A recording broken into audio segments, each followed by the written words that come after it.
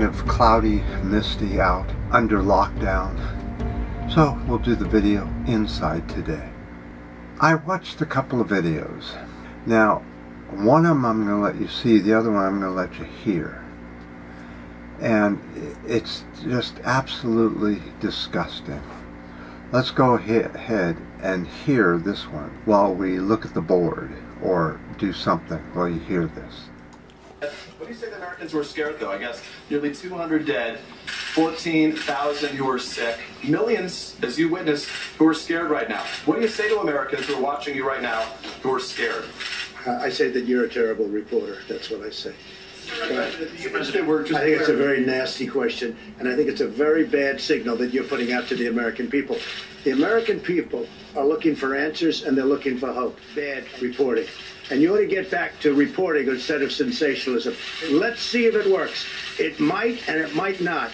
I happen to feel good about it, but who knows? I've been right a lot.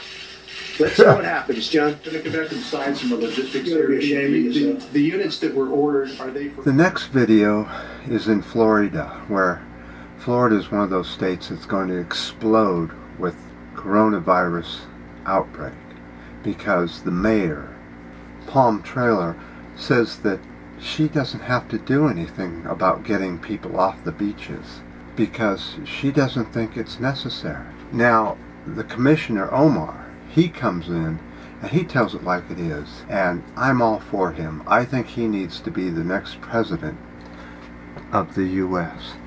Can we do it? Can we get him up and running as an independent before the November election, which is going to be called off, obviously? There's always things that pop up that we can do better on, and I call the question. I'm sorry, that's not how this works. We each have an opportunity to speak 5 minutes. I thought we did. Yeah, the question's been I'm called. I'm sorry. And that's not how calling the question works. You need a second and you need to vote on it. Then I have a second for calling the question. Are you telling me that you're going to keep me from talking right now? Look here. You're calling me disrespectful because I've interrupted people, but this gentleman has turned off people's lights in the middle of a global health pandemic. That's what that gentleman did. Point of order. And you think I'm disrespectful for interrupting? Point of order. This gentleman has had the ability to do any number of things. We could have banned large gatherings. We could have closed the beach.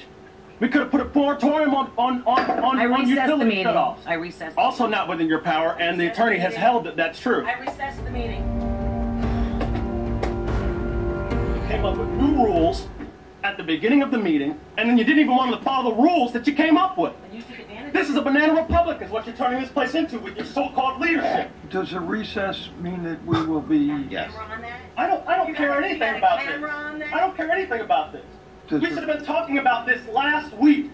We cut off people's utilities this week and made them pay what could have been their last check to us to turn their lights on in a global health pandemic. But you don't care about that and you didn't want to meet. But every other year you go around and beg people for their votes. Can we explain but you care more about your relationship with that guy than you care about the relationship with the people who don't go to work in this building. Order, you are done. You're done.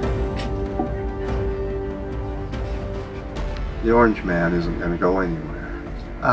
But anyway, this is a Tell It Like It Is video, and I appreciate one person in all of the U.S. who has the balls to stand up and tell it like it is. We have so much wimped over patheticness.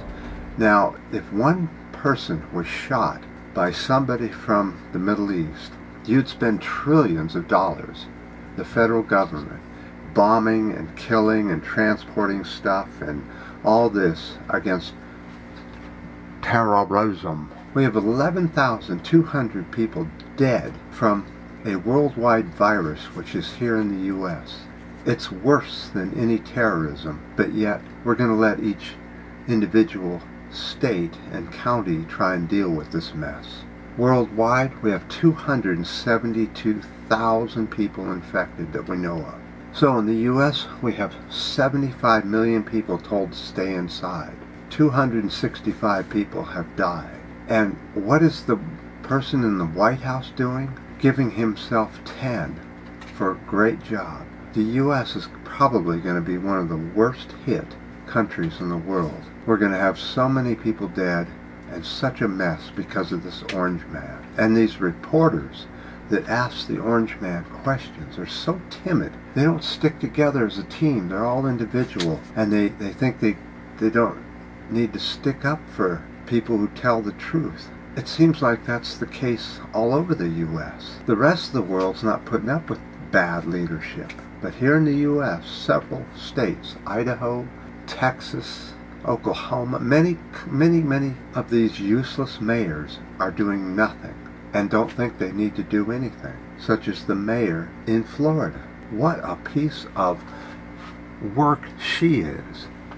Well, anyway, kind of a short video today. A lot of pent-up anger around the world for lack of leadership, especially here in the U.S. Like I said, if it has to do with killing people, we can do it in seconds. We can get people up running, hospitals up, we can get planes flying, we can get huge metal objects flown all over the world, but we can't get masks, respirators, gowns, and other protective gear that the medical establishment needs here in the U.S. So do the people. Do you realize what a disaster is coming? And we're doing absolutely nothing to change this disaster. Nothing at all. We're actually going to put in the same nut who's causing the disaster around the world in the first place. Donald J. Trump.